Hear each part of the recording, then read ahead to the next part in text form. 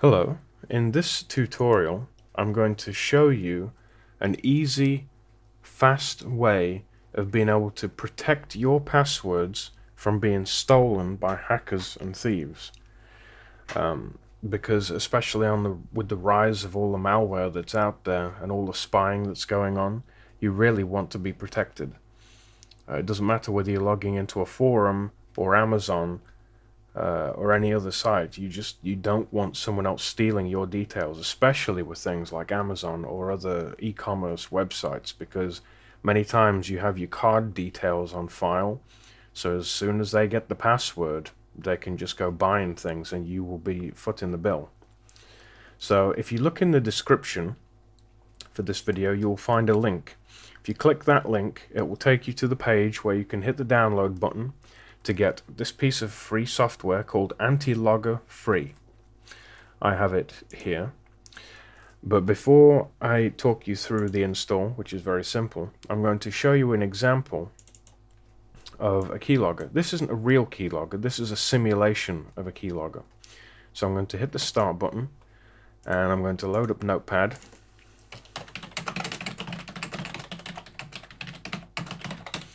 Alright, so Notepad is the window I have open right now, and I just typed something out, but this program, which I wasn't even trying to type into, was able to steal a copy of everything that I just typed.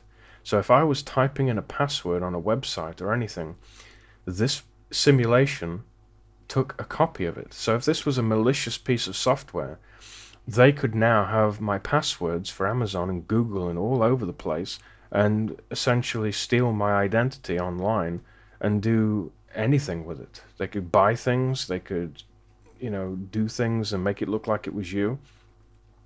So in order to prevent this, we need to install AntiLogger.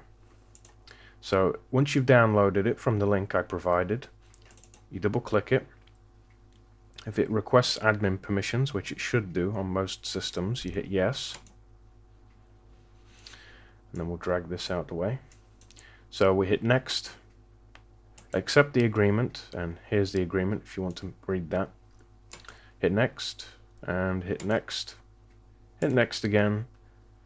This will create a desktop shortcut so that you can always get access to it very quickly. So we'll leave that on.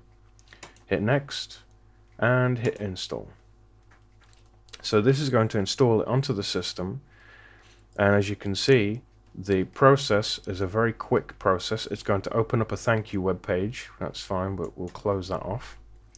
And by default, it's already checked for launching the program automatically. So we'll hit finish.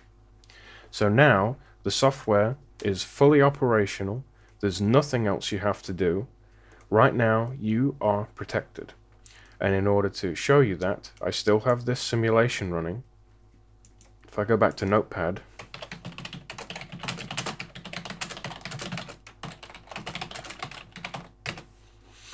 instead of it getting everything I'm typing now, all it's getting is just square symbols. Because what's going on is, since this Notepad window is the one that I am directly typing into, what this AntiLogger free is doing is it's encrypting those words and letters and characters that I'm typing, and it's only allowing the window that has current keyboard access, which I'm actively typing in at the moment. It only gives that program the ability to see what's being typed. So since I'm typing into Notepad, this program, I'm not typing into the program. So this is not allowed to get access to what's being typed because I'm typing in this window. So if I go and load up a web browser, go to Google, for example, hit sign in, and start typing in here,